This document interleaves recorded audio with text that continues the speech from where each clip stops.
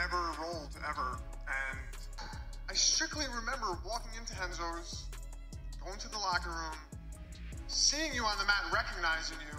Yeah, there was chubby. Made eye contact, and then you looked at the mat, and that was the last time I saw you in person until this week.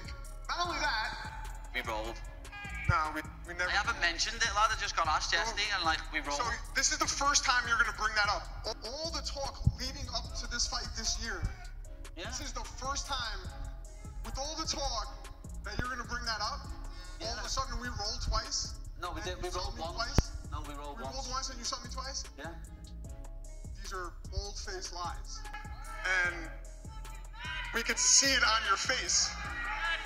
And I can admit, I haven't got a liar ban on. No, I can admit we rolled years ago. I was a fat bastard at the time. I was like 88 kilo. I was fighting. I'd fought like 2 weeks before.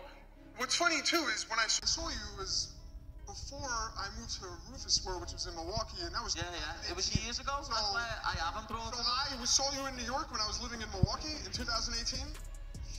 I don't know, man. You just said you saw me in Henzo's, though. Yeah, but that was the year before. It wasn't. I had to pay. The only time I went to Henzo's was 2018, bro. I've never. Come on, lad. I have no reason to talk about this anymore. Yeah, neither do I. I'm not on. We're live. See Saturday night. Yeah, we will. Simple as.